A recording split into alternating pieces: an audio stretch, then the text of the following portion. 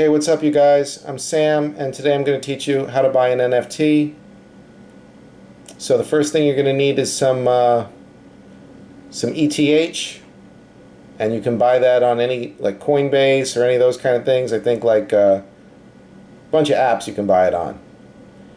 And once you have that, you're going to need a wallet. It's called a MetaMask wallet, and you can Google that. Once you get your MetaMask wallet, you put the ETH in that. Send it from where you bought it from into that. And then there's a bunch of different sites you can go on to buy an NFT. The most popular one, I think, is called OpenSea. So just Google OpenSea and go on there. Then you find the NFT you want to buy, and then you pay for it with your MetaMask wallet. And then you get the NFT, and I guess you post on social media like, hey, I bought an NFT, and then that's about it, really.